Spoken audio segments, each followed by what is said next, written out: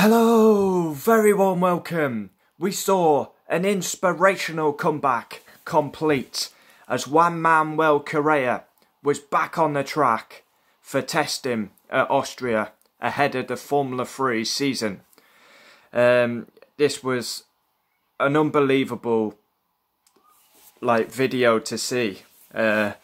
Posted on F1's Twitter account, Juan Manuel Correa back on the track for the first time since the horrific incident. He was in an ART car with an amazing tribute helmet to Anton Hubert. Juan Manuel Correa he basically broke both of his legs, had to go through 20 operations, had to go through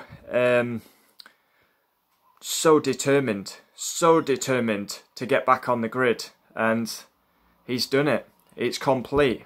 He is doing a test in Spielberg.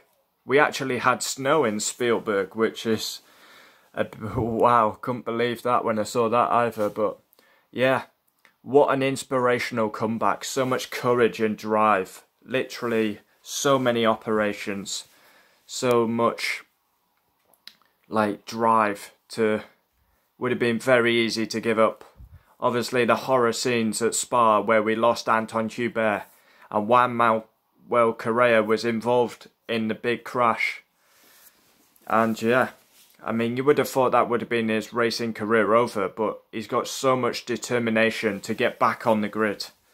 And it was announced a couple of months ago, I covered a video on it, that he would be racing for Formula 3, in Formula 3. And yeah, couple of tests. F3 hasn't started yet. Obviously we've seen the return of Formula 1 and Formula 2, but Formula 3 have not started yet. I believe they've got a test in Austria, and then they've got one in Barcelona, I believe. But yeah, it's going to be very interesting to see how he does, and how sharp, how quick he is. How's his reactions going to be? Is he going to be the same driver? I mean, he's gone through a lot of pain. It's just one of them feel-good factor stories. A bit like Romain Grosjean. Surviving that big fire. It's just a feel-good factor story. And everyone will be tuning into Formula 3 to see how he does and how he gets on.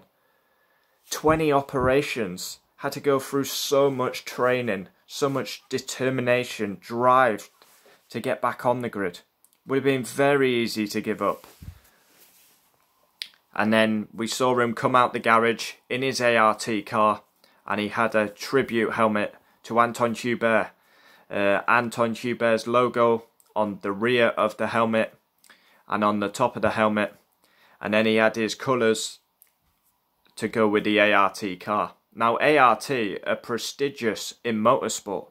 The likes of Lewis Hamilton used to drive for ART, so Stoffel Van Dorn, George Russell.